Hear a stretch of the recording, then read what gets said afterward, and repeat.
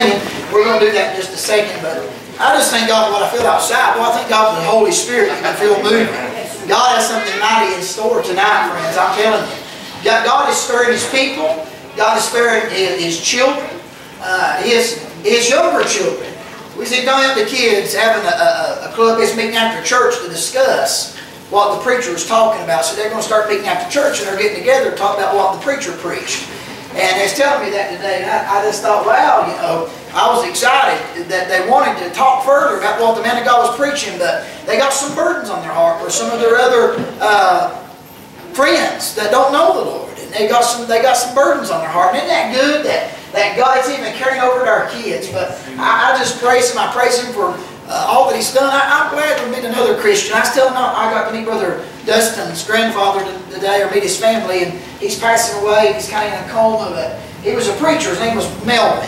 And I got into Melvin's room. I'm not lying. I walked into this room and felt the Spirit of God. He greeted me as I walked into the room. At just certain places, Lester was talking about that this morning in Sunday school. But when I walked in, I felt God. But they began to tell me about what he preached when he was a preacher in some of the sermons. And they got to share some of the stories with me. And I laid hands on him, and when I did, we began to pray. The Lord showed up, and I told him outside here at the prayer room, boy, I just felt God, and I got almost envious of him. I thought in just a few minutes he's going to take his last breath. He's going to see Jesus face to face. And I almost got envious of that fact that in a moment he's run his race, he's finished his course. And I thought, Lord, he's going to see you face to face. Oh, church, one of these days I'm going to see him face to face. I'm just glad that I'm ready. But I told him outside, I'm ready for myself to be a heart on fire for God in a way that I've never been. I told God to remove anything in my life that need not be there, because I want to give it all to God. Fully submit myself, commit myself to the Lord, and let God just have His way in my life. And make me what He wants to make me. I praise Him. It's good to be in the Lord's house. Can't wait to see what God's going to do. I thank God for 5 souls saved this morning. Well, that ought to blow our socks off. You know that 5 souls that was walked in here, lost, walked out saved. We're going to sing a song about that tonight, and let me say this. The song is written old-time religion. They didn't get religion this morning. They got old-time salvation. And that old-time salvation is good enough for me. So if you stand to your feet tonight, take the church hymnal and turn to page 351. We're going to sing the old-time salvation. Amen? So get you a hymn book there and turn to 351. Have our ushers to come, if they would. Come on up, Noah and Canaan. Noah, Canaan, and Grayson, or how many wants to come, it doesn't matter. And let's pray over offering tonight. Pray that God just bless. And the service tonight, pray for Cody as he stands. And let's just have a good time in the Lord tonight. Amen. So I'm going to ask Noah, will you open this up with prayer, buddy, and pray for the offering? Lord, I thank you for this day. I pray for the offering, and I pray for Cody as he preaches, Lord. I pray, Lord, just keep us in the I pray that we'll see souls saved in Jesus' name. I pray, amen. Praise the Lord, pal.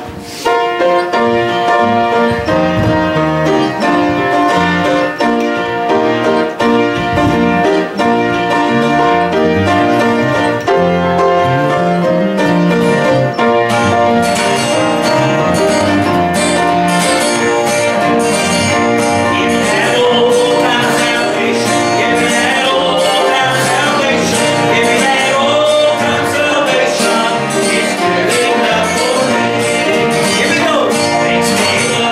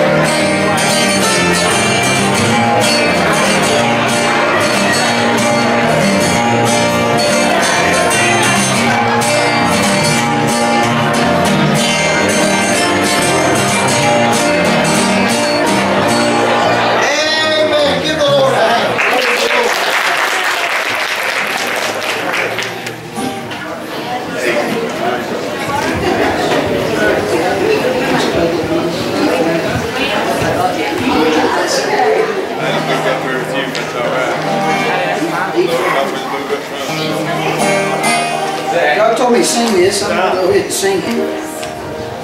I remember the time we'd gather, we talked about it at the altar a minute ago, we'd sing, we'd get together for a 24-hour prayer service. We had 3 or 4 sheets of paper that would lay across this altar. We would meet, we'd pray all night long here at the church.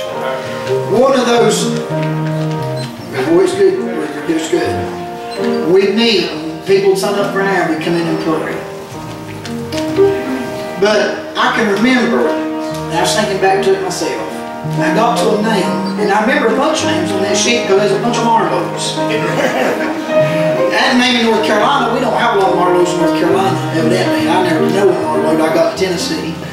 When I got over here on that sheet of paper, there's a whole lot of Marlows. One of those names was Cody Marlow. It said pray for his salvation. And I remember calling his name out, the Lord, many times. I didn't know him, didn't know what he looked like. At that time I didn't. It was written before that. I said, Lord, save Cody Marlow. I don't know him, but I know his dad, and his mom, and his stepmom, his whole family. God, I want to see him saved. God, would you save him? Well, God did. And God took it one step further, didn't he? He put him into the army of the Lord, and he enlisted him into the ministry. And I just praise him. And this song comes to mind. The best thing in Cody Marlow's life was the day he accepted the Lord, because it was the greatest day of my life too. Not the day he was called to preach, but the day that the Lord reached way down below the bottom, brought him up out of the miry clay, and set his feet on a solid rock.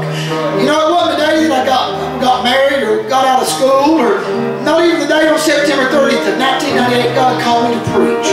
I was 18 years old. But the greatest day was I sitting in a church house in North Carolina, Mount Calvary, Free Will Baptist. 8th day of January 1989, the man of God preached out of Matthew chapter 14 on Peter walking on the water. I heard him say, Brandon, just come on to me, come on. There's one word that Jesus said in that passage of scripture, you look it up, it's in red. It says, come. That's all Jesus said to Peter. He said, come. He said, Lord, bid me that I may come to you on the water. Jesus said, come. I heard him say, come, and I went that day. That's the greatest thing in Cody's life too. And that's what this song says. Lord, you're the best thing that ever happened to me. I just praise God. I praise God for this night. This is a night that we ought to celebrate. Amen.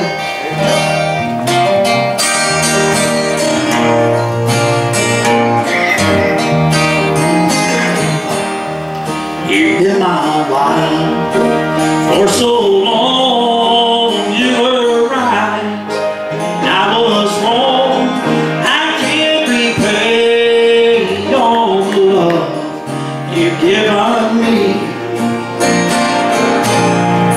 You were my friend when no one cared. I was alone, but you were there. Lord, you're the best thing that ever happened to me. I owe it all to you, Lord. All I have is yours, Lord. Take my life, make me what would have me be. I'm your child, and you're my father. Oh, I'm the friend, and you're the father. You're the best thing that ever happened to me. Borrowed treasures, borrowed dreams, all life's joys you give unto me. When troubles come, you're always there to make me smile. They come on me, thy will be done. I love you, Jesus, God's precious Son.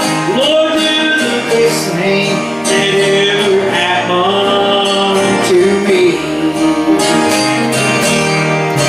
I owe it all to you, Lord, and all I have is yours, Lord. Take my life, make me what you'd have me be. I'm your child.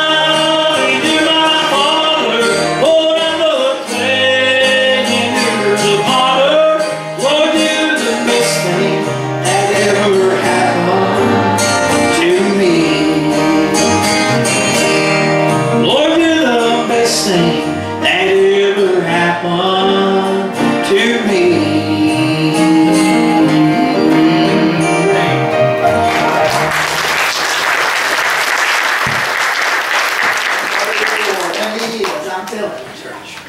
Praise God. Praise God for His Spirit. I like it. I got to ride by myself down to Elizabeth and the hospital, and I was telling them beside me to go. I was coming back up Cap Creek.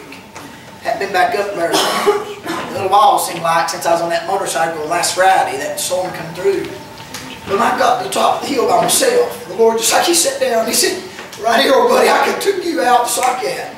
So you can be gone tonight, friend. They'd already had your funeral, but now. Well, I tell you, church, I just felt God come down and God said that I spared you for a reason. Oh, do you realize that, man? I left you here because you ain't done yet. You're just getting started. I believe God's got to work for me. And I said, Lord, whatever is a hindrance in my life, whatever's draining me, the Spirit of God that should be there, God, I want it out. I want to be a heart on fire. I mean it, Danny. I want to be more than I've ever been. Whatever's taken from me, when it comes to the Lord, I don't want it in my life. And I want God more than I've ever had God. Because I want to see folks saved. I want to see God change our community. I want to see people off the drugs, don't you? I want to see people off methamphetamine and off the alcohol. I want to see people off this stuff. I want to see people lined up to come into the house of God, bumper to bumper with their flashers on. Can't get a seat because not just this church, but every church that's preaching the Word of God. I want them filled with people. I want to see a revolution in our county. I want to see that. Do you want to see that tonight? Because that's what I want to see. And it begins with me. It begins with you. It does. He said, let judgment begin in the house of God. Church, it's up to us. It's up to us. What we do with God is up to us. And I want to be a heart on fire. I'm telling you. I just praise this Lord. I didn't come to preach tonight. I come to hear Cody preach. But I did come to obey God. Church, I want to come around the altar. We're going to go to the Lord in prayer, pray for the service, and then the choir can come sing. And we just pray God to just bless. I want you to remember tonight as we gather around, remember Jason and Sheila. Sheila came by after church, and Jason had a chance to talk to him. He said, "Man, I'm so miserable sitting there on that pew on Sunday." He said, I said, "Man, misery's been written on your face for some time, Jason." I said, "I saw it all over you." He said, "I can't keep sitting there." And I said, "Brother, you need to be out there preaching." And he said, "That's what I got to do." And then Sheila said, "I'm going to back him in that." You know, she's had a hard time doing that. She wanted to be here teaching. She said, "Here's my key." He said, "We're going to hit the road preaching." And said, when we're not preaching somewhere, said, "We'll come by and visit." I think they're going to help Terry Jones out some of the Keystone as well. He said Terry asked him to do that today. But they said, pray for them. So remember, Jason and Sheila, you know, God don't call you just to let you say it. You know, Danny's found that out. He's going to send you somewhere. He's going to send you somewhere, and I praise God for that. But I want you to pray for Jason and Sheila. He said, you'd come and just sit on the pew and listen to, he said, even if I was the preach star, he said, it ain't me out preaching like I should be preaching. He said, God's called me to do work, man, I've not been doing it. He said, I want to start. And so pray for Jason and Sheila, and remember them. Pray for Sister Krista. I talked to her today. Pray for Krista, God will just be with her and help her. God knows all her needs, so remember her when you pray. Let's just pray one for another tonight. That God will just bless, God help. Pray for Cody tonight. I pray we'll just pour it out on him. God will just speak through him tonight in a mighty way. But let's all gather in around the altar. If you got a prayer request, let it be made known at this time as you come. So remember, let's remember all those. Remember Hunter tonight is up preaching at Mountain City. First Free Will Baptist up there. So remember Hunter. Anybody else? Barb, remember her. Pray for her this afternoon. Remember her husband on the way out. I prayed with her and I said, I'll see you later. He grabbed me by the arm. He said, I can't quit crying. And I said, Brother, what's wrong? He said, Brother, I cry all the time. He said, I can't quit crying. He said, I come up to church. He said, I cry through the whole service every time I come. I said, Brother, you convict me. He said, I've been baptized. I said, I didn't ask that. And I said, you know the Lord. And I said, if you got a head knowledge of the Lord, not a heart knowledge. He said, I'm afraid so. He said, all I do is cry. He said, I'm not happy. I said, can I tell you what will make you happy? Jesus. Get Jesus in your heart. I said, you need Raymond. I said, you need to submit yourself to Jesus tonight. Commit yourself. And he looked at me, tears were streaming in his face. He said, but I'm not ready. I said, oh, brother, but you don't realize today's the day of salvation. I said, you need to do it right now. Do it while he's knocking. Do it while he's knocking. Do it while he's near. He said, call upon the Lord while he's near, while he can be found. He said, call upon the Lord. So I want you to pray for Raymond tonight. He didn't accept the Lord. I left him. I shook his hand and hugged his neck. I said, brother, I'm going to be praying. I said, if it's 3 o'clock this morning, I said, you call me. It's not that I can save you, but I'll come down and pray with you. If you're ready to accept God, let me know. I'd like to have a call on my phone before the church service ends. I would, boy, what I'd give to have a call and say, I'm ready to accept the Lord. I'd be down the home door to Sycamore Shoals right now, going to pray with you. But pray for Raymond tonight that God is saving. Barb wants to see him saved. Pray for that. Pray for that. Amen. Anybody else got something they need to pray about? Anything at all? Let's remember the families in Baton Rouge tonight who lost when they had the officers who shot. Amen. And we should pray, I think we should pray over all, these people and like you said on the news, there's so much hatred and everything. I'd like to see that. Amen. Amen. Well, let's pray for those. It's frightening, the hatred that people's got. Whether it's the cops in blue or it's blacks, we're all human. All lives matter. As I said last Sunday, we just need to pray that the love of many is waxed cold. Let's pray for our nation that we shouldn't see folks just pulling out guns, killing each other. It's the devil. I told you we wrestle not against flesh and blood, but we wrestle against powers of spiritual wickedness in high places, powers of darkness. It's the devil. That's all it is. Let's pray for that. Anybody else? I've prayed, God. I've been praying for a long time. Some people come to the church, and here in the 2 weeks, 2 of them came in, and I just want to thank God for it. Amen. Praise the Lord. Anybody else? Also remember that young man was up there on Cinnamon Creek this morning. He hit head on, and he's on a motorcycle. They had their living out. Don't know the circumstances there, but just Amen. Let's pray for that. And then Rupert Liz, another person from our parish, who's in Kentucky. yeah. And he sent me a picture today, and they had on CNN. They had sent this picture to CNN, and they said by no means it wasn't. Nobody had messed with this guy, truck driver, driving down the road. And where the road is, he come around the bend, and he looked up and he snapped a picture. And then he laid his phone down because he was driving. And then he didn't notice after he got on down the road, he picked his phone up and he looked. And he said the Spirit of God moved upon him. And he looked again, and it shows, I don't know whether it's an angel. I don't know, but you can see it going through there. And it was just so. Yeah, soul leaving. I mean, soul leaving. But, it was, and it killed that young man. He was on the bike as well, so, let's remember that family. There's a lot of things going on, but God's still God. Amen. Amen. Any other request? For raising up this week. Amen. Next week, we'll go top. Amen. Let's pray for relation. Anybody else? My brother, Cody knows him well, good friends. I just pray the Lord finds him. Amen. It's been a long prayer for all of our family. I also prayed. My father-in-law got diagnosed with cancer, so we moved back from Knoxville to Kingsport. And it's been a long battle, and he still can't eat. He's lost 50 pounds. He's on IV nutrition, and he's still not doing good. Let's pray for that. I don't know that he knows the Lord. Let's pray for that most of all. Let's pray for that. Oh, yeah. That's the most important thing, that people know Jesus. Oh, they need to know Jesus. Really don't. It is. It's the only thing. You'll take care of the rest. Yeah. So let's pray for that. Somebody else got a prayer request? About a month ago, I asked you guys to pray for a friend of ours, Lisa Myatt, who had been diagnosed with cervical cancer.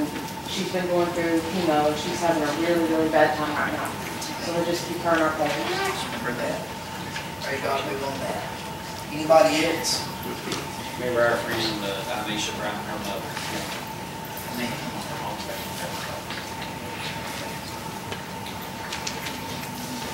Walter Holmes' family, he died a couple of days ago, and I was standing with for prayers. Amen. Let's remember that. Amen. Any others? Yeah, remember pray for Chris and Danny's wife to come back to church. Amen. I like to see that. Amen. Remember Lacey and Chris. Remember Tina, she's pretty rough. Amen. Remember Tina. Several people commented on the live stream today about fresh president. Lisa was Amen. Robin Johnson. My sister Robin. Amen. Brandon, I want you to remember John Young. He's doing real good. I appreciate it. glad to pray for it. Amen. Tanya. Lord, Remember, same thing. amen. We'll be glad to pray for you. Amy Buck, she's gonna have heart surgery tomorrow. Young lady, she's got heart that's 100% clogged. Amy Buckles, let's pray for her. Any others? And Miss Kim, she could be today, she's taking care of her parents, remember her, and keep Melissa Dixon and them in your prayers. I think they're going on that vacation, so that they're traveling safely, kind of see with them. Amen. Pray for their steps. Any others? I need to thank God for the support of the brothers and family and friends, and thank God for that. Amen. Just praise for that. Also, I'd like to praise my teeth. I'll try to fly out again. They tried to fly out about 3 or 4 times last night. I served it pretty well. Maybe I'll be in trouble. Brother, if you spit them out, just leave them Oh, my God, he spit them out. He said, bless God, let them live, or I'll get them when I get done. No, you won't worry about that. We'll pray for that. Let's pray that God don't let the devil use that. You know, because the devil will use anything. He will. I know, I've been there. In the name of Jesus. Friend, I like being aware. The Lord's showing me some things, and I just want to understand it. Amen. In the name of Jesus. Lord, touch. Anybody else? Keep praying back to school bash. It's exciting what God's doing, what He's already done, what He's going to do. Man. Let's remember Brother Hunter's revival. Amen. Youth revival coming up. Amen. Pray for that. The Holy Spirit just be poured out over the whole community, everywhere that they go. Amen. Anybody else? Remember Jerry. Pray for my grandmother and her sisters as they lay on her neck to rest. Amen. Let's remember that. Amen. Lord, just pray for God. Pour it out. Amen. Anybody else? Now we have unspoken requests. Let's pray. Let's get in touch with God. Let's pray to get done, church. All I can tell you. And then we'll come up and have some singing. And not just singing, let's worship. Let's lift Him up. Amen. God, most kind and gracious Heavenly Father, I call Father.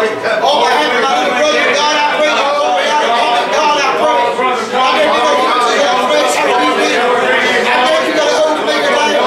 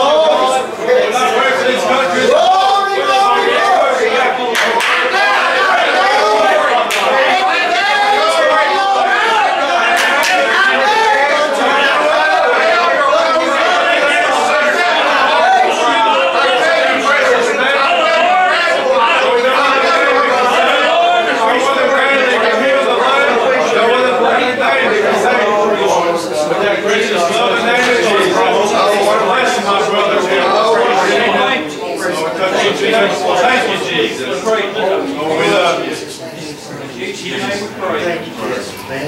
Amen. Praise the Lord. Give the Lord a hand tonight. Let's all come to the choir and let's sing tonight. Amen. Praise the Lord. Let's lift him up. He said, if I be lifted up, I will draw all men unto me. Amen. Praise God.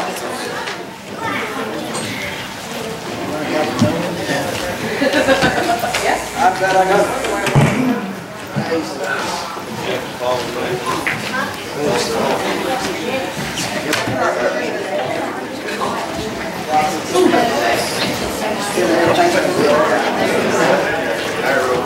Praise the Lord, church. Man, it's good to be in God's hands.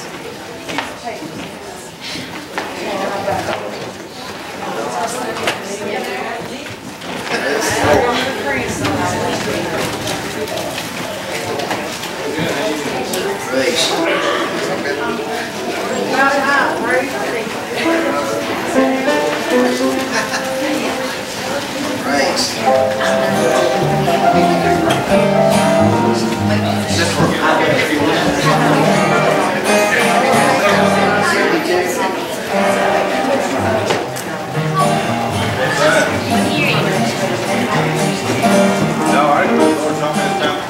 When we were praying, the Lord let this song. The title of the song is I Got a Feeling, but we've never sung it that way harmony. We've always sung I've Got a Knowing. Because feelings are based in the flesh, and the flesh can be wrong. But you got to have a knowing that everything's going to be okay. And as I was praying for Cody, and I had my hand on his head, God said, just tell him, he's going to have a knowing. Everything is going to be all right. Church, if you don't have a knowing in your life that everything's okay, come and get you one. Come get a knowing. Amen.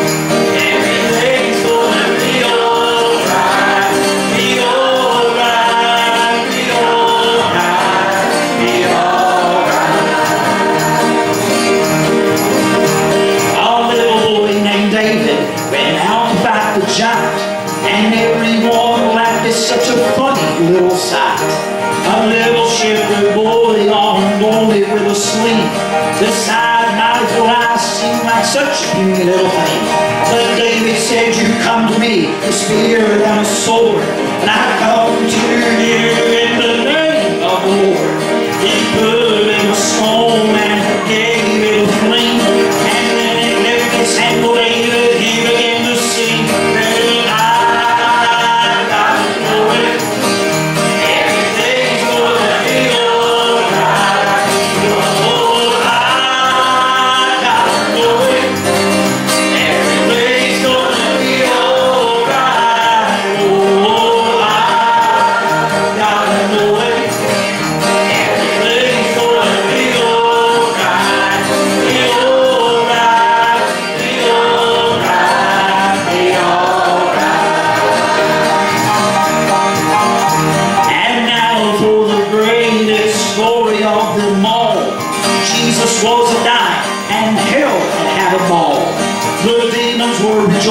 they thought they had won the war, but soon they would not be laughing anymore.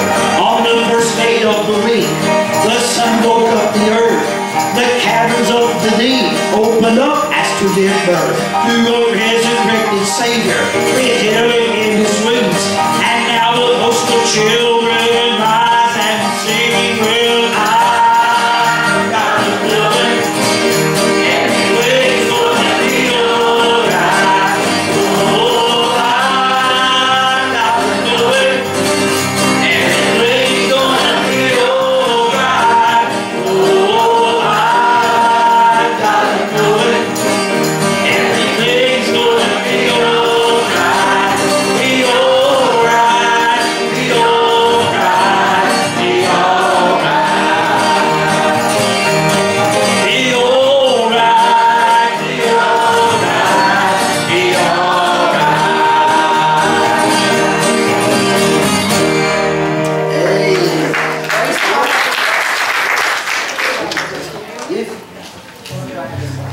Praise the Lord. We can get through it. Praise God. Amen. Grace, come on up here. Can't let me out.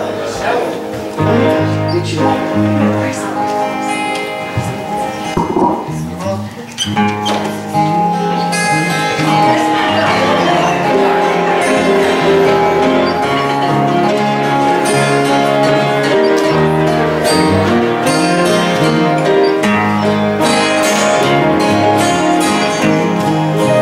He moves among us, all that he does, all of his mercy and all of his love. The pen of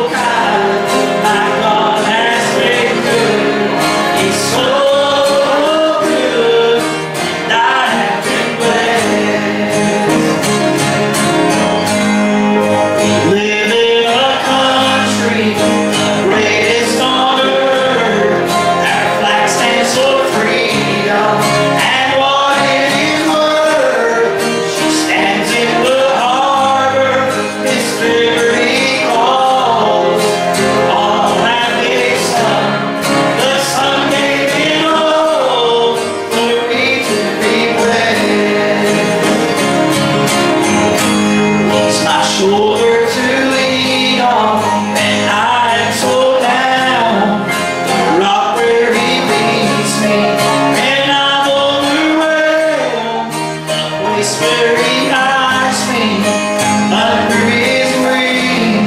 He's not just a song, He's the reason I sing. Oh, I have been blessed. I have been blessed. That's so good to me. Precious are His thoughts of you and me. No way I could count it. There's plenty of time, so I'll just thank Him for being so kind. My God has been good, so good, and I have been blessed. God has been good, so good, and I have been blessed. Jesus is good, so good all the time, and I have been blessed.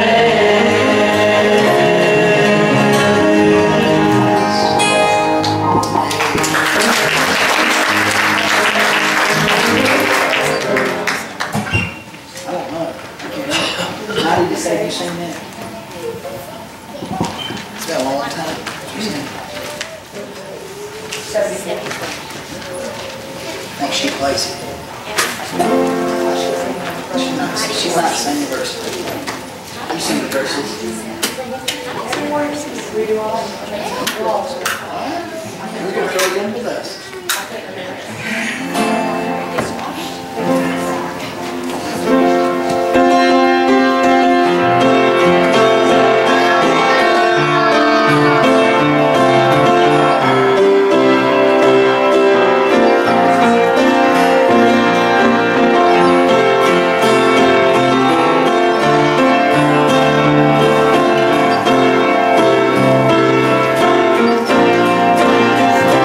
I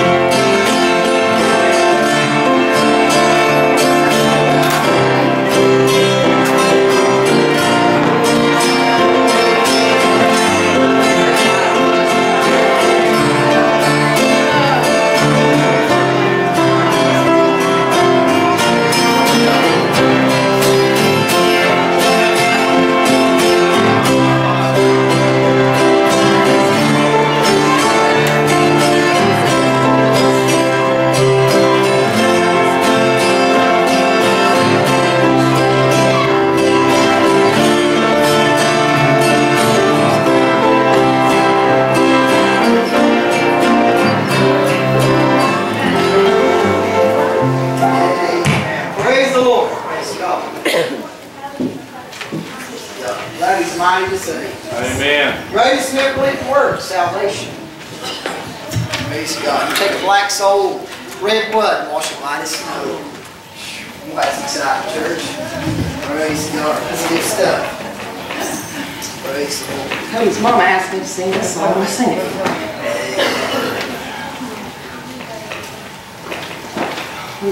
We sing this song an awful lot, but it just rings so true on a day-to-day basis for most everybody that I know. Praise God. Praise God.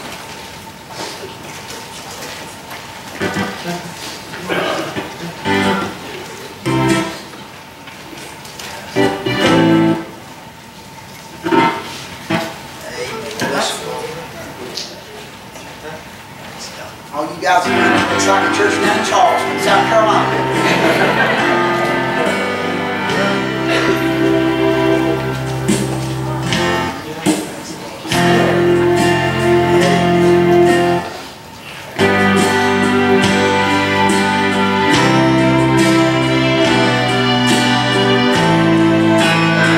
Listen to the words of this church.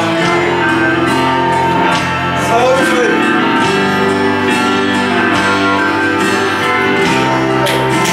Praise you, Jesus.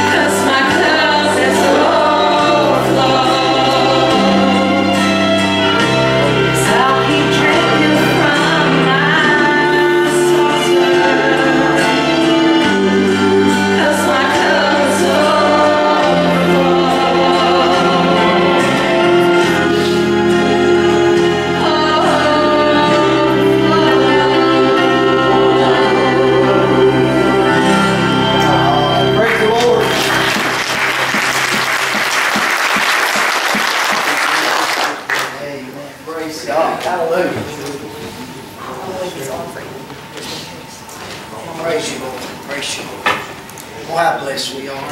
How blessed we are. Isn't God good? All the time. God's good. Yes, He is. I just thank God. It's just overwhelming tonight. You just feel His Spirit moving and stirring. Just grateful to be in God's house tonight. Now, I was sitting there thinking about growth is measured in many ways when it comes to the church. Most people measure it in bodies. You know, it's measured, and that shows that God is blessing us with bodies, and that's why we're having to take out walls to give people a little more seating room. The choir on Sunday morning, it's full of bodies. They're packed in there like sardines. And that's good growth. But that's not great growth. You know where great growth is? Yes, sir. Oh, I'm telling you, church, when God's calling people into the ministry. Yes, sir. When God's calling people into service. When God's calling people to do things. And say, preacher, I want to be active in the church and I want to do more. And God's calling preachers up out of this church. And, you know, I was talking to Chris and she said, you know, we have this church has helped to birth many ministers into the ministry. Just in the time that I've been here, but before me, this church had a lot of preachers that started here in this church. To me, real growth is when God's calling people to another level. Yes, sir. That's the growth that I'm most pleased with. It's not just warm bodies taking up space. But when people come in and say, God's calling me to do something, Pastor, and for the first time in my life, I want to do something for the Lord. And I want to have a ministry. You know, that's what God's doing. And whether it's man or woman or boy or girl, God's calling people up out of this church and they're stepping forward and they're doing stuff. There are people doing things in this church that if you told them 5 years ago you were going to be doing that, they said, you're crazy. I ain't doing nothing in that church. In fact, I won't even be in church in 5 years. And now they're here and they got a ministry in the church. It's amazing. It's amazing what God's doing. So real growth, I believe, is what we're seeing now. God calling people up. And so, you know, I just want to get out of God's way and I want to hear what God's got to say, because Cody's been in touch with the Lord. He's talked with God. God's given him what to say. And God's going to use our brother tonight. Yep. And so it is an honor. And I'll say, you know, I told you the toughest place you'll ever preach is in front of your peers and in front of your home church crowd. It's a tough place. Your family's there. Everybody, you know, the devil tries to make that all, he puts pressure there. Brother, you just do what God tells you to do. But I tell you, you're in a place tonight that everybody loves you. Everybody's on your side. You know, you ain't got to be worried about it. Nobody here wants to see you fall back in your face. They want to see God just absolutely pour it down on you. And so you just be at home. Brother, I love you. So let's give the Lord a hand as Cody comes.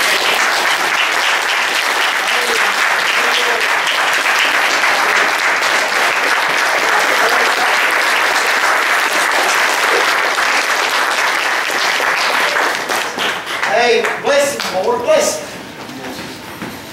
Yeah, I'll be honest, I ain't going to try to lie about it. I have no idea. You know, I can't comprehend what it means to be standing here. That's what I was thinking, you know, like Brandon said, you know, there's a lot of people that say God's calling them to do things right now. So if you told them 5 years ago that they was going to be doing that, and said you're crazy, you know, I'm sitting there thinking, you know, somebody told me not too long ago, not 5 years ago, probably not even a year ago, that I'd be standing here behind this pulpit. I'd tell you the wrong to lie. You know, I've been, and I also ain't gonna say, like I said, I ain't gonna sit here and try to say that I comprehend what it means to stand here. And when God's given me this message, in all honesty, you know, the whole time I was thinking, well, I'm going to have to get up here and I'm going to have to try to justify, you know, why I'm standing here. I'm going to have to justify what I'm here. I'm going to have to tell you what got me here. God told me not to waste any time with that, so it's just by grace. It's just by love. Amen. Amen. All of us. That's what it took. That's what got me here. So, but yeah, I can't thank God enough. To get to start here at Harmony, that's something, you know, about starting a ministry is to get to start, but not only your home church, but church where I know that I'm not going to be condemned. I know you're not sitting here trying to nitpick me. I'm not trying to, like I said, I'm trying to look for me and fall flat on my face, and if I do, so be it. I don't care. But you know, I really do. I thank God for that support system, the bros, this family. I truly do. But before we go anywhere, I'd like to go back to God prayer real quick, just to say thanks. Yes, Lord. Dear Lord, we love you, Lord God. We thank you, Lord God.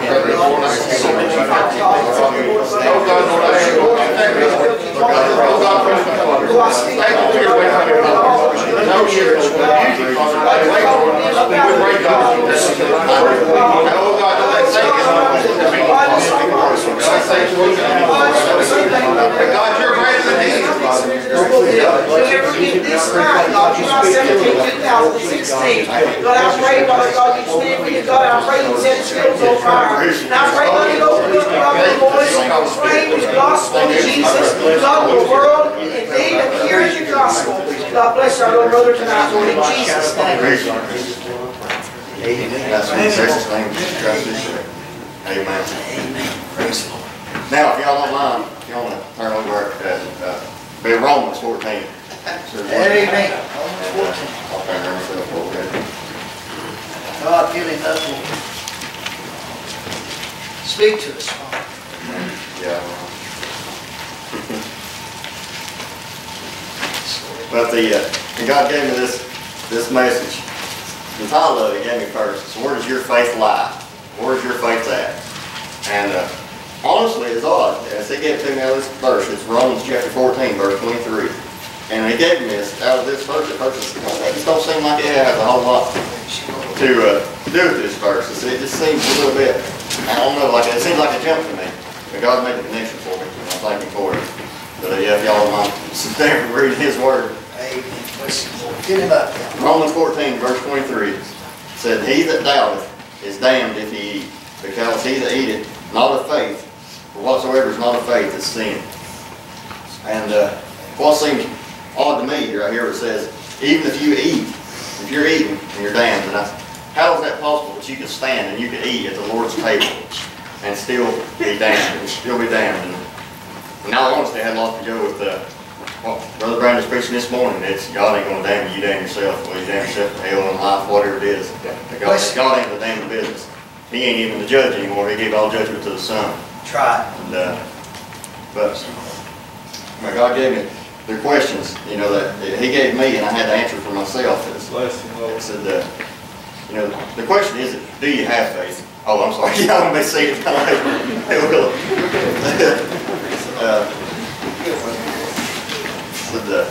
The question is, do you have faith? This I explained to me. There ain't a person in this room that don't have faith. Everybody in this room is full of faith. Even if you don't know Jesus Christ, you're full of faith. The question is, where does your faith lie? You may have faith in that car that you drove over here to this church. You may have faith that's going to get you. Bless him, Lord. True. Amen. You may have, I mean, especially if it's Chevrolet, I have faith in it too. I have faith, you know, it's only going to go so far. That faith, it's going to fail, you know. It's that truly, when the powers come, there's two polar opposites. There's God and there's Satan. There's evil and there's good. Bless him, Lord. So when it comes down to it, you're going to have faith in one, or you're going to have faith in the other. That's right. You're going to have faith in God, or you're going to have faith in Satan. And it may sound odd, you know, to think about having faith in Satan. Like, I don't believe there's any devil worshippers in here. I've been pretty close to it myself. Thank God he's took me away from that. But you know, when you think about how do you have faith in Satan, what about when Satan puts stuff in your path and you think and you start thinking, well, I don't know if God's going to be able to take care of that. It's true. You know, he'll let you start believing. So you start believing what he tells you. And that's why we were actually down there at Valley Forge the other night where Brother John was talking about that. Why it's so odd, you know, Satan will tell you something, instantly believe it. Don't even question it. The question don't come about. But God will tell you something, he can have it written in his word. He can have it in 3 or 4 different books. It don't matter. But, you know, there's always that question. That little bit of doubt somehow slips in. And it's that doubt. The doubt in God is the faith in Satan. Where you're believing that he's stronger. You believe that he's going to conquer. You believe that, or if Satan tells you that he's going to run through your family and destroy it, and there's nothing you can do about it, and you believe it, or you start doubting, or you start backing up, at least help a little bit, still a little bit. Now God didn't come here to do a little bit. Like I said, he didn't come to push back the kingdom of Satan. He didn't come to hold up against it. He came to destroy the kingdom of Satan. Amen. But I mean, that's the questions really that God gave me. And another verse I'm going to look at real quick over the book of Matthew, it's chapter 6. Listen, Lord. So true. It's verse 24, chapter 6, 24.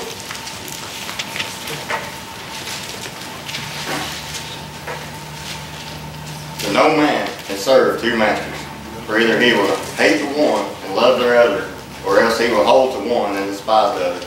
You cannot serve God and mammon. And you think about that, is when you try to put a little bit of faith in my throat's still sore from last night, but you try to put a little bit of faith in Satan over here and try to put a little bit of God in here, that don't work. You're going to have to hate one, and you're going to have to love the other. You're going to have to put all or nothing in one or the other. I mean, you're going to either worship Satan, put all your faith in him, or put it all in God. There is no in between. Yeah, he's not going to, he can't really work in the middle. You know, it's like I said, you'll hate one and you'll love the other. And it says over in the book of James, chapter 1, about verse 6, about in verse 6 or 8, and look at that again, it's up to you. It says, you know, if a man come to God asking him for something, and asking him, and with his faith wavering, he's like a wave of the sea crashing back and forth.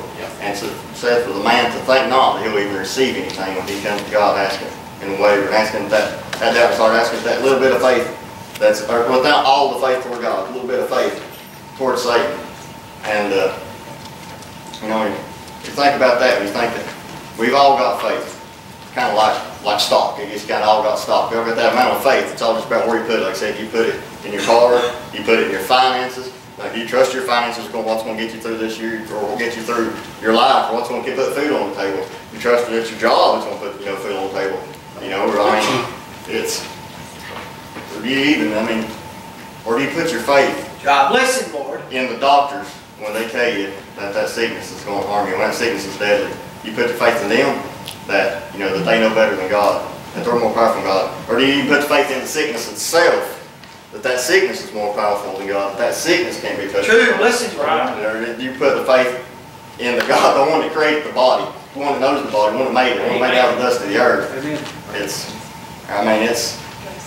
It's where you put your faith. Like I said, I mean, by all means, don't even put your faith in the preachers, really. I mean, don't put nothing in man. No faith in. Put all your faith in God. Yeah. And just him.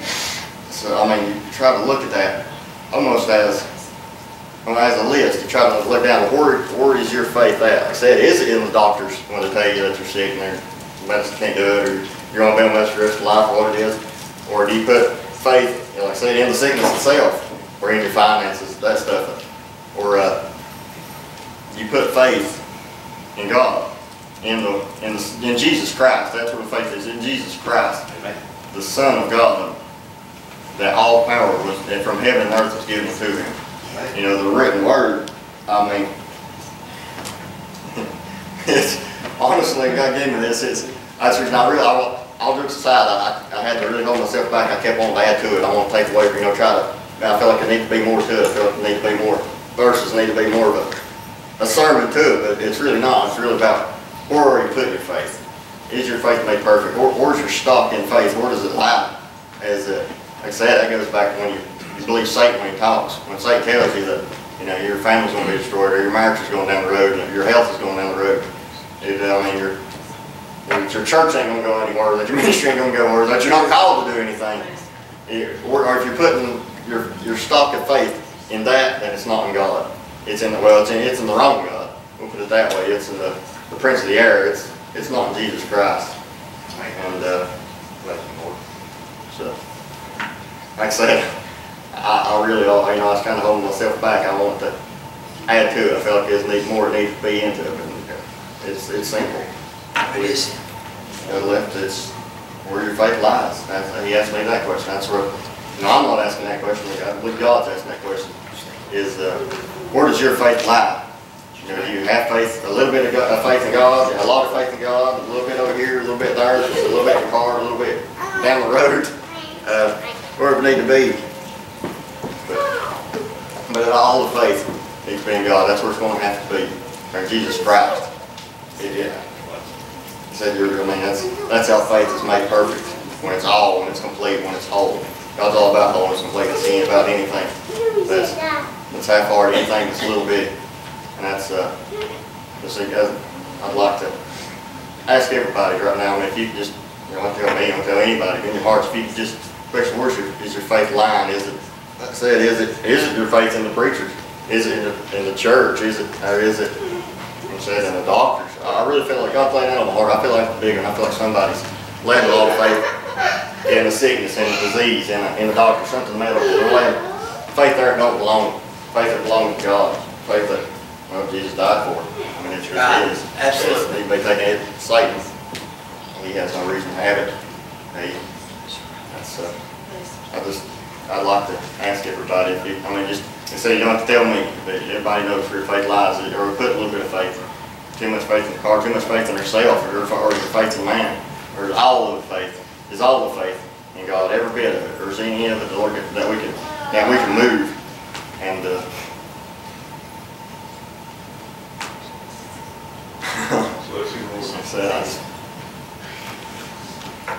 I don't know what I can add to it. You know, I almost feel like I should keep talking. You know, I almost feel like that's how you set it up, but I really. It's a simple question: is where's your faith lie? Is all in God, or is it Satan? And I feel like I need to ask people where your faith lies. I mean, that's none of my business. That's when you and God. But I do ask everybody, you know, if there's any faith that you're putting in the wrong places, any faith that's not in God, and you know, said if you've been listening to Satan's voice, you know, trusting Satan's voice, I see trust God's voice. That's how you get to that point of moving the stock. That's what I was trying to understand. That's what I was praying about. Is how do you move that faith from Satan? And really, I definitely start with, you know, when Satan says something, know it to be a lie. Start there. Know it, don't believe it. Don't, you know, go ahead and start down that from the get-go. When God says something, go ahead and believe that from the get-go. And amen, brother. That's right. Listen, that's right. And I mean, really, that'd be the best place that God told me to start. That's where He told me personally to start. And I know, I'm done. You know, when God gave me this message, I was having a good conversation with God, and I said, God, in all honesty, I said, this message like this, I feel like I'm preaching at people, so I don't ever want to preach at people. God, I want to preach with people. So the ground's level to the foot of the cross. And God had to, He preached this to me first, and I'm still working on it. He said, I'm not going to sit here and say I've got all my faith in God. That'd be lying. I'm trying to get it there. You know, I don't want my faith in my job, or my money, or anywhere. I don't want my faith anywhere that doesn't belong. It's God's faith. I want to give it to Him. And so I have to be obedient to God. I have to ask everybody else. I think, well, that's what He told me to do. Is ask everybody else where your faith lies. Where's your stock of faith lie? How can you move it? How can you move it? I don't know your personal life. I ask how that you can move it where it needs to be and what needs to be moved. I don't know that. I do ask that you get in touch with that God. Ask God to show you what needs to be moved, where it needs to be. And because God, He just wants to love you. That's all He wants to do. That's the only thing He's asking. But He has to have your permission to do it. Yes, you have to let Him in. I mean, He can love you from a distance, and He can never through life. He can try to push you through there, but He can't be in you and to love you the way that He wants to be, the way that He desires to be. That's what we was talking this morning about seeing people saved, or seeing the ministry grow, and it's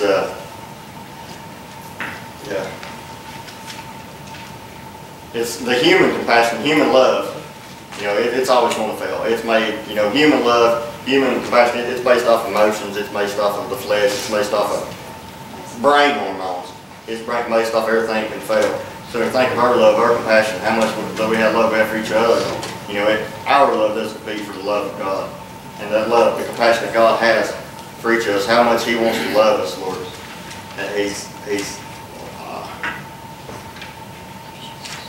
wants to love you. That's all He's asking. He's asking for opportunity to love us and to love each and every one of us and call us home. So I have to be obedient to God. Anybody that's, you know, it questions that God loves them, that God of heaven really loves them, because I know, like John 3:16, you know, that's one of the verses that's, you think about that, so God so loved the whole world that His only got Son to die for you, and it's kind of, you know, God loves everybody kind of deal. I've heard preachers say that, I've even seen it, you know, in the movies that Ragamuffin was talking about. You know, that preacher said it's hard to comprehend that God loves everybody. To understand He loves on an individual basis, that He loves you personally, that, you know, that verse, John 3:16, says He gave His only begotten Son. You know, if He was the only human being in the world, He was one of the soldiers that pinned Him to the cross, He would have still done it. He would have still done it. It was for you. That's, I mean, it's hard to comprehend that on an individual level. You know, saying if God loves us, you think, oh, yeah, He loves us. But thank God loves me, loves you. You know, when you start naming names, you start putting faces with the names. That's it gets a little more personal.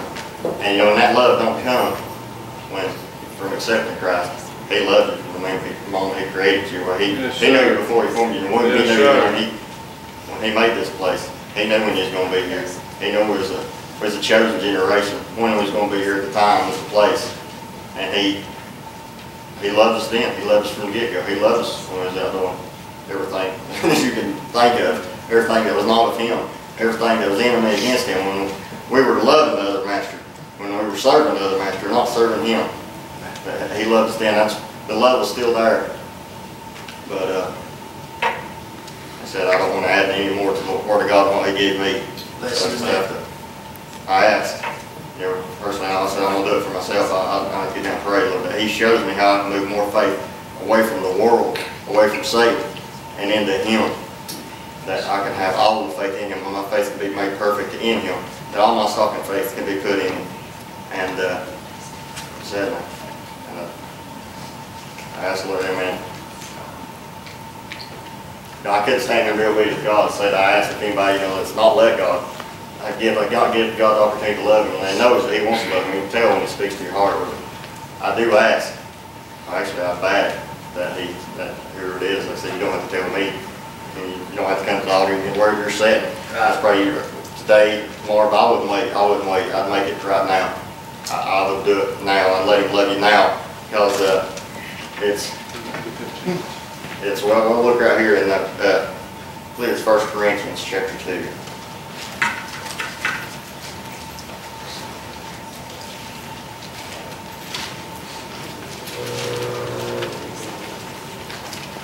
Yeah, 1 Corinthians chapter 2. Start down there at verse 9.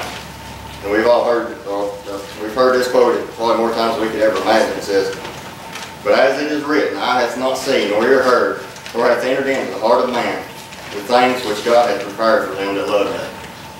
And, you know, and that tells you a little bit about heaven. You know, we can't comprehend what heaven is going to be like. We can't comprehend what He's made for us, what He's prepared for us. You know what? When He gets to fully express His love for us, we can't comprehend. You know, it'll never enter the human mind what heaven has in store for us. But if you look there in verse 9, I don't know about you, but I can't find a single place in that verse that says anything about heaven. He said He had prepared for them to love Him. He didn't say we had to wait. He didn't say it had to be 20 years down the road, 5 years down the road. He didn't say we had to die to get it. He said He prepared for them to love Him. I believe it's on the table. I really feel that it's on the table. I like that, brother. But do we believe that? That's it. Thank you, Lord. It's powerful, brother. Said God called me to preach at home. I don't know the first thing about preaching. Said I appreciate you for bearing with me. Because I said I was trying to give you what He gave me. I don't want to add a single word to it. I don't want to take a word away from it. But I just feel everybody needs an opportunity for that. And God's already spoken to him and said that there needs to be a prayer to listen. There's people in here that need a prayer just to listen to what God's called them to do. But He's dealing with a lot of hearts to call them. You know, and He called myself and Joe Fish to preach in here last Sunday night when we announced it. Well, personally, He didn't deal with me for a while, I know, but God already told me there's a lot more people in here then that had a lot more callings on their heart. It may not be to preach, it may be to teach these little ministries here and there. And God's showing me little details of He's catching little glimpses of it. And I'd like to ask everyone, when we come to the altar, I'd like to ask everyone if we could get together and pray. And if you don't want to say a word, if you could just sit back and listen to what God is wanting you to do, what He's calling you to do. If we just sit and listen. Don't have to talk to Him, just listen to what He's wanting us to do. He'll tell us. He'll tell us. He don't want to keep secrets from us. Amen. Praise the Lord. Joe, that's all I got. Amen. Praise the Lord. Do we believe, church? If we believe, come around and tell God you believe that He is who He says He is. And He'll do what He said He'll do. Let's believe that it's on the table. Let's believe that tonight. So I don't want to. Anybody think you preach? God, I pray for my sister, Lord God, you got to believe, God, that you've got for God. Oh, I love it. God, what Cody's preached, God, has spoken to my heart tonight, God. Don't you know, God, that I've been faithful in a lot of things. Oh, I knew, Father God, but more oftentimes my faith lacks again. Lord, I pray, Lord God, to help us to believe, God. God is the man in the Word of God said, He said, I believe, but help thou my unbelief. Lord, I pray, God, we believe, God, everything we need is on the table. Lord, that I have not seen, nor ear heard, nor has it even into the heart of man. That everything that we need, God, is on the table. I believe tonight. Well, I pray to my sister tonight. I pray to my brothers. Oh, I pray, God, you move upon their lives. I pray, Father God, you use them in the ministry. And God, you're calling people up, Father God, into the ministry of the Lord. And I believe that's real growth, God. I believe, God, that's the growth, God, that will sustain a church. And God, I pray, Father God, in the name of Jesus, God, you move upon these men and women. God, tonight, Lord, I pray, Lord, that our faith would lie in you. Lord, I appreciate my little brother, God. I appreciate the message, God, that he shared, God, tonight. And Lord God, I believe we do err on all the scriptures with the power of the living God. Lord, I pray, Father God, we know, Father God. God, I pray we know you, we trust you. God, we would believe, God, that you are who you say you are. God, we believe in the cross. God, we believe in the empty tomb.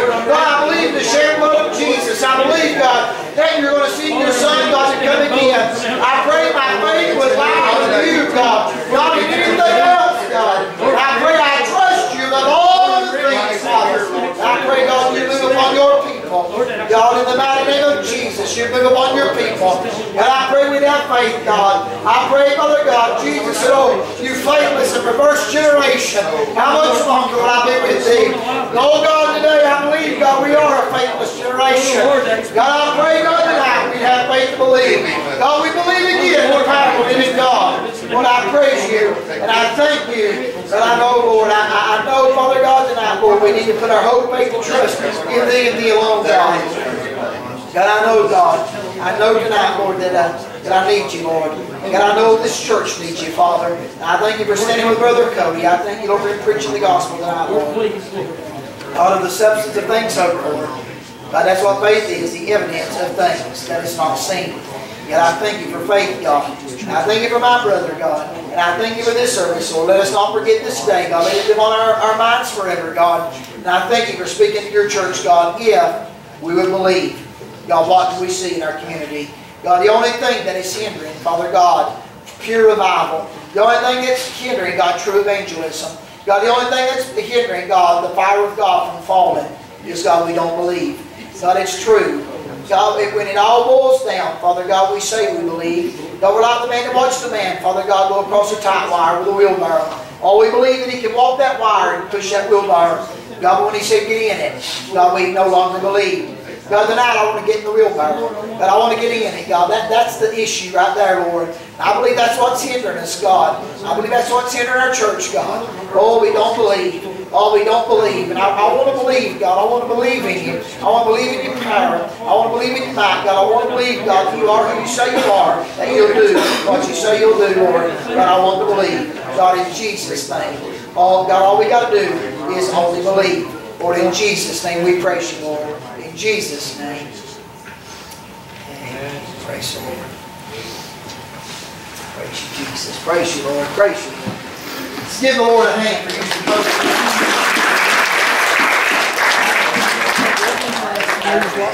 Praise God.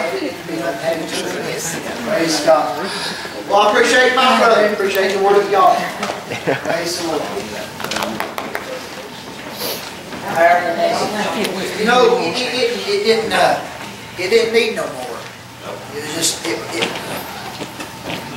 do we believe? Where does our faith lie? I couldn't help but think about the man that had been born with the demons in him as he was preaching. He said he'd seen him tear himself and he'd try to jump off cliffs and drown himself. He'd watched this child suffer. He said, I took my boy to the disciples and he said, they couldn't heal him. That's us, church. We're faithless. Jesus said, "Oh, you faithless and perverse generations, and how much longer will I be with thee?" He said, your boys there couldn't heal him. He said, I watched the devil kill him. He said, he's full of demons. Jesus said, bring me the child. He said, do you believe? So that's what Jesus asked the man. He said, Lord, I believe, but help me out my unbelief. I believe that's where we're at tonight. What I believe, do we believe that people in Carter County can stop methamphetamines and get right with God and fill the churches? Do you believe that? Yep. Do you believe that God can touch cancer and all manner of sickness? Do you believe that today? Church, we got to believe. Yes, sir. It all boils down to where is our faith and where does it lie? He's already preached. Where does our faith lie? I ask myself that. As a pastor, you might get on Facebook or you might read something and somebody's put something and you read it and immediately your mind goes to a dark spot. And I say, Lord, the devil's going to use that to tear the church up, or he's going to use that. And I'll admit it as a pastor. Sometimes I feel a little bit overwhelmed and I'm like, Lord, this is going to destroy that, and that's going to destroy this. Do I not believe that God is greater? Does God really need me micromanaging the church? Does He really need me micromanaging the church? No. That's what He asked me. He said, as Cody preached tonight, and I sat there and listened, and God fed me. He said, but I don't need you micromanaging nothing. I don't need you. You don't have to. And let me say something. If somebody's comment on Facebook can destroy this church ain't built on nothing to start with. Amen. Yes, sir. That's the truth. That's what God told you. If somebody's rude comment can destroy this church, then this church ain't built on nothing. Yes. Because the Bible said the gates of hell shall not prevail against it. Right. So God said, I don't need you micromanaging. Where is your faith at? Brad, you can't keep things together. You can't fix it all. I speak in how this message touched me as a pastor. Because a lot of times I have more faith in myself. Oh, did you hear me? I have more faith in my abilities, and God help me, because I'm weak, but He's strong. But I put more faith in me many times than I have in Him. They're all meant to Him. I've got to go in there and try to fix this. Really? You're going to fix it? You can't fix it. What makes me think I can fix it? I can't fix your life, your home, your marriage, your family. I've never fixed nobody's nothing. If it was fixed, it was fixed by God. Amen. He might use you as a mediator. He might use you as a vessel. But in the end of the day, He's the fixer. Amen. So this message touched me. Do we believe? Do we believe we can see a revival break out in Carter County and shake this place? Yes. Do you believe that tonight? Church, I think about the preacher, the missionary that walked in and preached a message very similar to Cody's tonight. And he told those African people in a jungle, he said, I believe God can do anything. He said, God's not limited. He said, I believe. The next night, they brought him in, a man on a stretcher that was dead. Truly, he died that afternoon. They brought him in on the stretcher. I'm not making this up. The devil said, now what you going to do, preacher? You told him you believe God can do anything. You said last night He could raise the dead. Now what you going to do? He's dead. And he said, I bowed my head and I said, God help me. The missionary did. And there's a big black guy got out of the back of the church, older man. He walked to the front and he was whispered in the preacher's ear, only believe. I said, only believe. The preacher laid his hands on the man and said, in the name of Jesus, I know you are the Lord of the resurrection. And I pray, Father God, you bring this man back at this very moment and let him live. He did. He got up off the stretcher and he lived. Church, that's the God I'm talking about. Do you believe in that God tonight? Amen. I appreciate Cody. It might be a simple message, but I tell you what, it's profound. Because I don't believe we believe like that. I believe we say we do. Because I believe we believed it like we say we believe. Boy, I tell you what, we'd see some things that would be unfathomable around our world today. I believe that. Because He said the faith of a grain of mustard seed would move mountains. I mean, think about that. It moved mountains. So church, we need to believe. We need to believe that God's going to do something in Carter County. We believe that God's going to do something in Tennessee, in the United States of America. We need to believe that God's going to change our home, our families, our marriages. We need to believe that God's a big enough God to protect the church. We need to believe that God's a big enough God to protect our home. We need to believe that God's a big enough God to protect my life. Amen. He is. Amen. I believe that tonight. Nobody can come in my house and blow my family away now unless God Almighty ordains it. to go meet Jesus tonight, then somebody can walk in there and take us. But I'll tell you this, if God Almighty don't want them to, they don't want to get through Him. That's right. I believe that tonight, there. I believe that. Church, I believe. I appreciate Cody. Wonderful first message. That's a message to stand on right there. If you'll continue to believe in God and in what God can do through you in your ministry, you ain't got nothing to worry about. When you put stock in Cody, or you put stock in somebody else, it'll surely let you down. I've been there. I have put stock in myself. Remember, I thought old Random was going to walk in there and get her done. And I found out I would fall flat on my face. If I preach, it's God. So I appreciate Cody. Tonight, I believe this. Maybe you're here and you say, Preacher, I don't really believe. I don't believe upon the Lord. I don't even know the Lord is my Savior. I don't believe. I haven't believed, but I want to believe. Maybe you're like the man in the Bible. He said, I believe, but help down my unbelief. But I believe somebody here needs a touch from the Lord. And maybe there's a struggle in God. Maybe you've never been saved. Maybe you've been saved and you walked away and you're backslidden. Maybe you're a Christian, and whatever it is whooping your tail.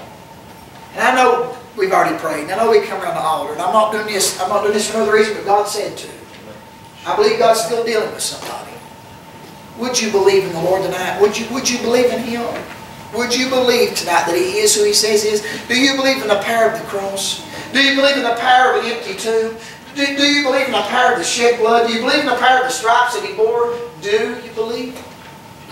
And I'm not re-preaching this message. I'm just asking you again, reiterating. Do you believe? Where does your faith lie? So, with every head bowed for this minute, you don't even have to stand up. Eyes closed. You say, Preacher, you're speaking directly to me. Cody's speaking directly to me tonight. I'm not going to come get you. I'm not going to embarrass you. I'm not going to call your name out. You say, Preacher, I'm not ready to meet the Lord in the shape that I'm in. And I'd like for you to remember me in your prayers when you pray. I'm not ready to meet the Lord. Would you just lift your hand up? I'm not ready to meet the Lord. Thank God for that hand of honesty. Not going to come get you, not going to embarrass you. But I'm not ready to meet the Lord. I'd like to believe upon Him. I'd like for Him to forgive my sin. I'd like my sins forgotten. I'd like to start over. I'd like to be a new creature in Christ. I'd like for Him to change me from the inside out. I want to believe in His power. I want to believe He is who He says He is. I want to believe, Preacher, but right now, I'm not at that place, and I realize that, and I need help. Would you pray for me? Would you just lift your hand up? Thank God for that hand of honesty.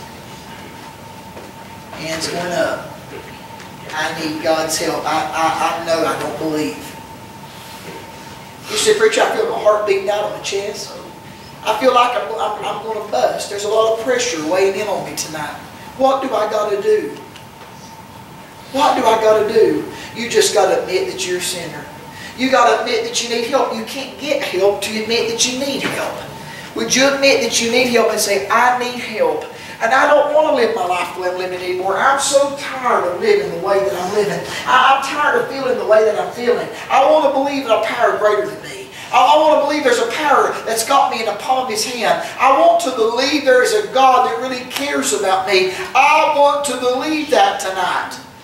I want to believe that God's going to fix my life. I want to believe that night. If you want that, would you just step out of your pew? We'd like to gather around you and pray tonight. Would you just step out? Those hands that went up in the air. Would you step out tonight and say, I want God to change me tonight. Tonight, I want to leave believing. I want to leave believing. Would you step out of your pew? You said, Preacher, I'm scared to death. I'm embarrassed. I don't know everybody. It makes no difference. I want you to put all those excuses out of your mind. And I want you to walk out of this church as a believer. You say, I want to believe. I want to believe. I want to believe. Come. We'll pray with you. There's nothing embarrassing about it. You say, I'm almost persuaded. I'm almost persuaded. Don't be almost persuaded. Just be fully persuaded. Say, I want to live a believer. I want God to change my mindset. I want to believe again. I want to know that God's got my life. I want to know that He's got a plan for my future. I want that tonight. Would you come? Right now, would you come? Your life is going to impact somebody else's. God's going to use you. Would you come?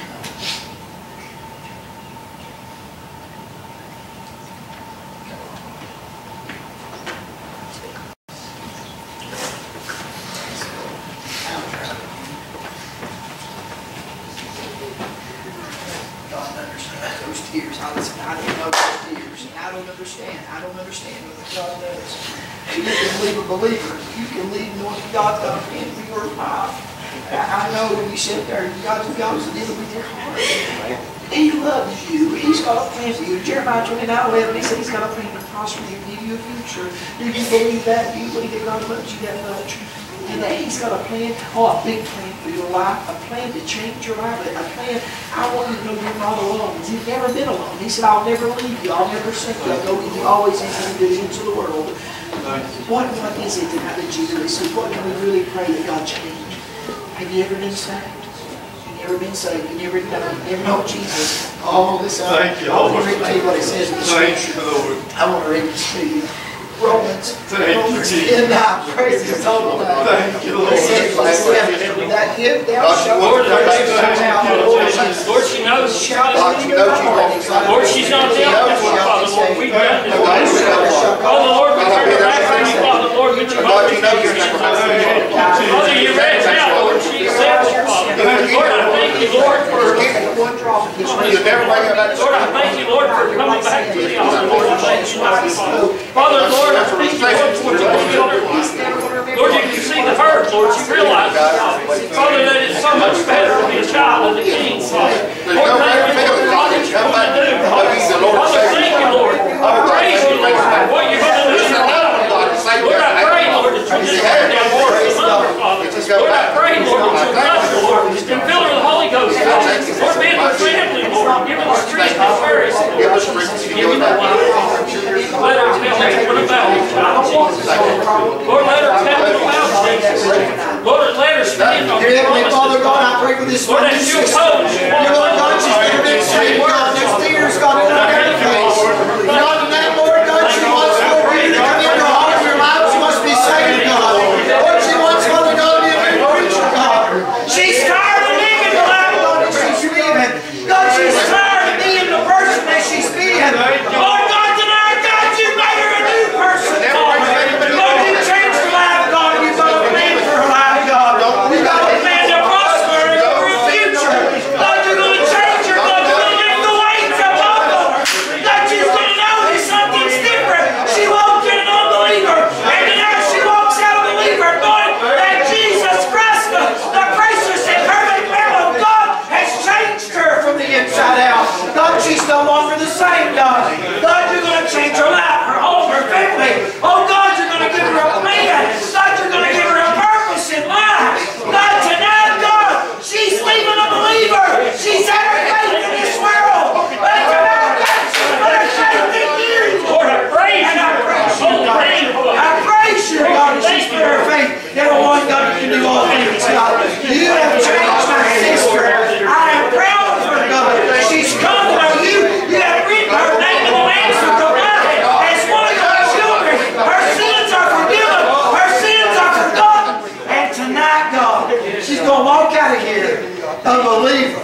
She's going to walk out of here knowing that her God is in control of her life and that His Son lives in her soul. She's going to walk out of here knowing, God, that when she was to die tonight, she's going to open her eyes in the presence of God. She don't have to worry that day. She don't have to go there, God. And I thank you for changing her. It took courage to step out of her pew and to walk up here and say, I'm lost and I need Jesus. Oh, I'm so proud. God, we've all had to come the same way. Oh, we all had to come the same way. And I'm so proud of her, God. And I thank you for Brother Cody preaching this message. That God, through this message, Lord, as he asked her, where does your faith lie? God, she said there, realizing it wasn't in you. Her faith wasn't in you. God, it might have been in this world. It might have been in her family. It might have been in her job. But tonight, God, her faith now has been changed. And it's been put into you.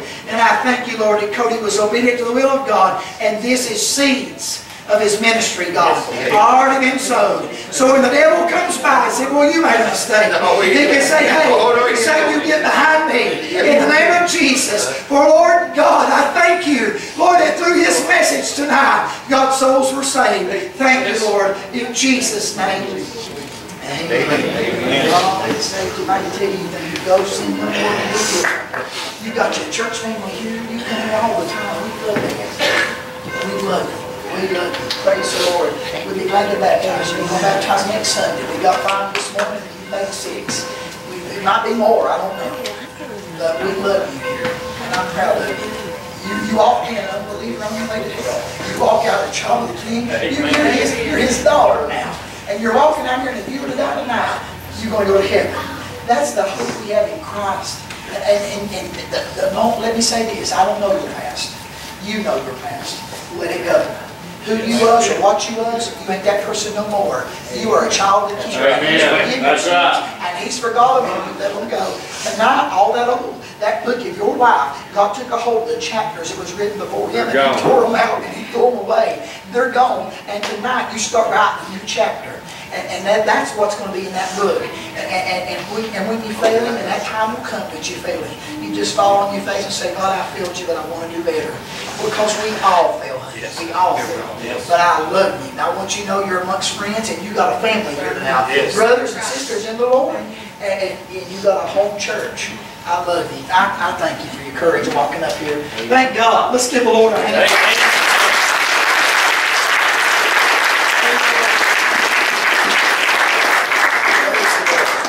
I'm up beside myself. Brandon, I just have to say, me and her sitting back there fussing in church. Because she told him, she said, I've got to leave. I've got to get out of here. I can't stay. I said, Miss, you're not going nowhere. I said, you're staying right here where you belong. And the devil didn't want you to stay here. He had another plan. I'll tell you something, old Satan, he had a plan for your life. And it didn't include this. You're different now. You can see it different. You feel the weight lift up off of you. You can't describe it to somebody. I can't tell you how it feels, but now you know. It feels like all that weight that you walked up here with, when you feel like it's so heavy, that you're in quicksand, all of that leaves and you feel like you're as light as air. People walk up with no smile, but when they get up, you can see that grin. You can see it in their eyes. To see Savannah's her whole countenance changed this morning. She's been changed all day, just smiling. I saw that countenance on her, the youth camp. She troubled me.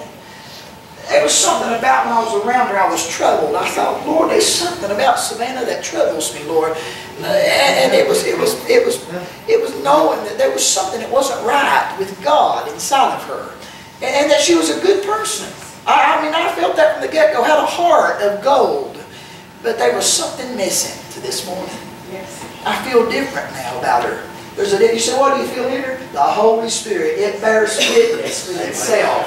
The Spirit in me is the same Spirit in her. Aren't you glad, church, we have a God that can take a black soul, wash it as white as snow, with red blood, right from the last week of life, and make you one of His children? It's mind-blowing. Andrew, it's mind-blowing what God can do. I thank God. I thank God for your obedience. You'll lead others to the Lord. Don't be ashamed to tell it everywhere you go. I got saved tonight. That's what in the world does that mean? You tell them. Jesus loved me enough to die for me. And I believe in Him. And He changed me. He changed me. Anybody got a testimony? I said, well, I'm like a banjo string, just wound up and tight. Anybody? As a teacher, I have to give tests. Not only my informative and formal tests, but we have to give state mandated tests. That's something that's required of our students. And God tests us. He tests our faith to see if we have the faith in Him. You may test it by sickness. You may test it by a wayward child or a wayward family member. You may test your faith by the loss of a job. You may test your faith by so many things.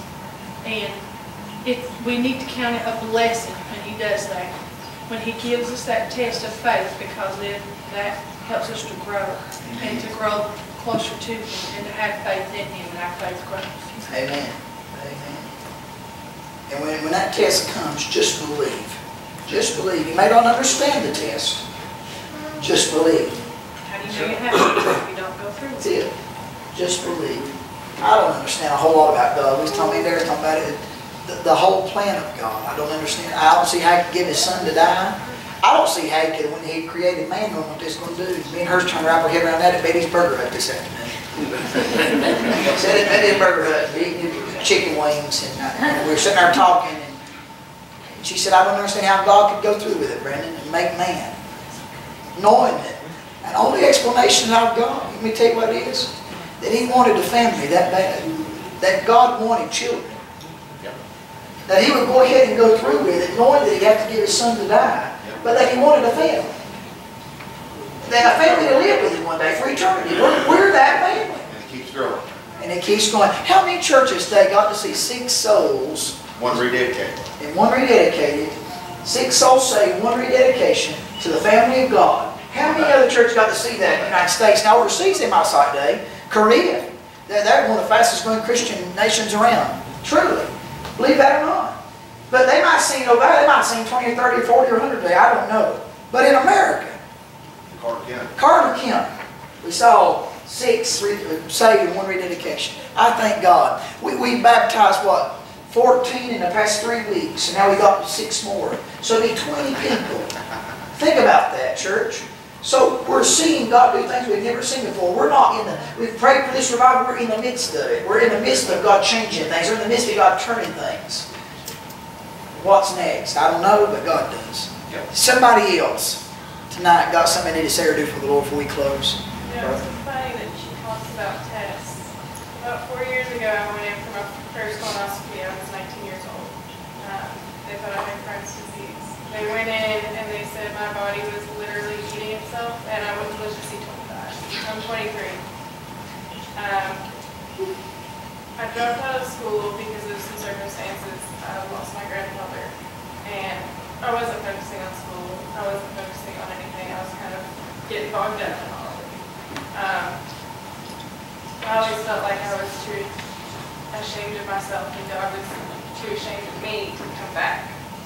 And last year I went to church with my grandmother, and the pastor there was preaching on how nothing you can do is too bad. And ever since then, I've been trying to come back. And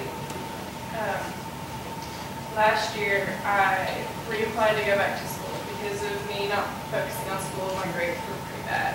And I got into one of the hardest programs at UT. And I had prayed about it, and I was like, God, if this is where you want me to be, this is what you want me to do, let me get in. I got in, and God has laid upon my heart some pretty hard things to do. I want to be a vet, and I want to open up a Christian clinic to where we can pray with clients. You know, because it's not medicine that heals animals. And He heals people. He can heal animals too. Yes, He can. And I don't know if society's going to let me do it or not. But, you know, if I was supposed to die at 25, He wouldn't be laying this on my heart now. And I've been fighting back and forth with Him. And, you know, Cody talking about where's your faith lie. And with everything that's been going on in my life, I've not really had much faith lately. And you got to put it back. Amen. Praise the Lord. Praise God.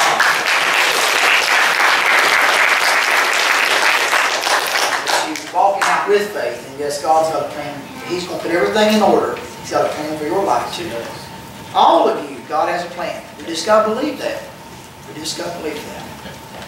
Anybody else, before we come to a close, have anything they say or do? What a day it's been. You lay down on your bed, y'all be excited to bed tonight. Go ahead, Greg. Initia's an answer prayer. Her and Brandon both. I explained to Brandon a while back when Brad was speaking with him and stuff. You know, a lot of people don't understand. They like the situation with Cody. God spoke to me and told me to pray for a helicopter. We seen the shape Cody was in. And I was over there, you know, that night before, begging God not to take it. You know, until you're saved, God's not going to hear your prayers, only prayer of repentance. So you really need to get things right. At least now, they can pray for their daughter. If they face the same thing we did with Cody, God can hear their prayers. Right. Move them on. Because that's a scary place to be. I couldn't imagine being in that medical center floor over our baby God not to take Cody and being lost. Yeah. That's a place you don't want. We never want to be there. No. So true. I just have to say, if I can talk about chronics. I'm proud of you, Cody. Just think, it's like, I mean, I like, now, you know, Jessica, Alex, all of them have been saved, and like you said earlier, but there's no greater feeling, there's not. I mean, that's the best, no matter what they do in their life, what they accomplish, what they become, whatever. I mean, the best thing, the greatest thing, they're saved and knowing, you know, where they'll go when something happens to them. So, you know, I never dreamed that, like, when I had, you know, we always prayed so hard for Cody, and he had to come to church, and then, you know, pray to get saved, and I never dreamed that, I mean, not only did God save him, but, you know, because of the preacher. You know, blessed above and beyond. Amen. And I'm so thankful for all three of them. I mean, I couldn't ask for three better boys, all of them. And who knows, and he may call Alex, Justin, you know, I don't know, preach, but, I mean, all of them. It was such a blessing, but I could have been called to preach and done a great job. Yes, he did a fine job. Thank God for that.